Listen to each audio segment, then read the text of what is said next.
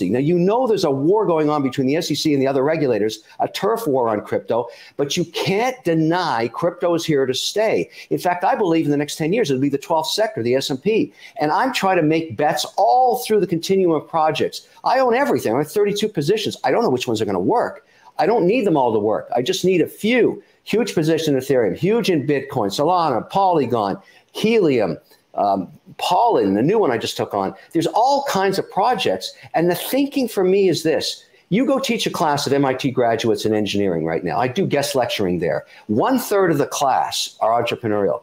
Where do they want to go? They have no interest in working in any of the 11 sectors of the economy. They want to work on the blockchain. They want to be in crypto. You can't pour that much intellectual capital into something and not have great outcomes one day. It's like being at the beginning of the internet. And I'm talking about the smartest, brightest men and women from around the world saying, screw everything else. I want to work on crypto. Well, if there's regulation in stables and more people are comfortable buying stables, those stables can much more easily filter into things like Bitcoin and Ethereum. I think one of the biggest problems is we don't have enough stables in the crypto economy to actually drive the prices up. And if you regulate stables and you get this pool in stables, even though initially it's just used as a settlement, like Kev says, it actually does change things because now you've got a whole lot more money being available to be invested in crypto assets. So I think that's huge.